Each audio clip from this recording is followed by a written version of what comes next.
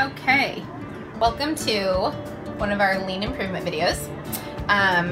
So here is the issue I keep having, is that this file cabinet, when you pull out the bottom drawer, hits the wall here, and then I every time have to pull it over, and then I'm able to slide it out. So somehow I'm gonna figure out how to put something over there so that it slides out, and I'll let you know how it goes.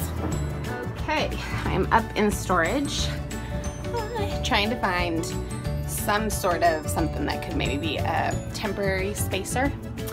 I was thinking maybe, I'll do like maybe something like this, because it's small enough it might fit right in there if I could get it to stay.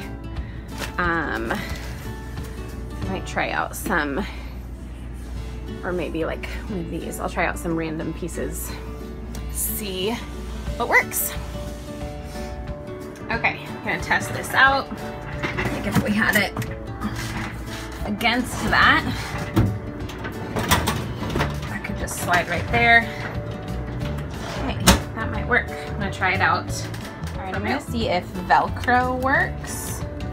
Or actually, we have some of these extra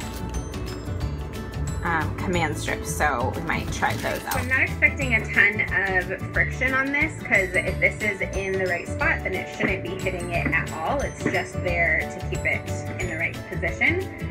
So I decided to only put 4, 1, 2, 3, 4, and I'm gonna tape this up, and then we'll see if it holds on the wall. If it does, then this might be a good solution. Okay, box is in place, and we're gonna test it out.